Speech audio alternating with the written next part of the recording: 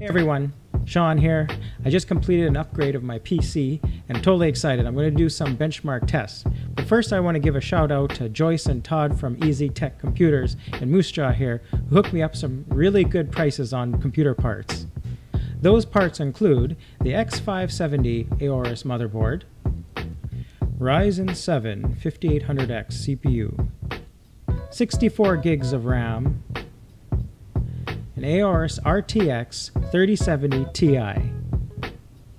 Look at the size of this beast right here. Woo!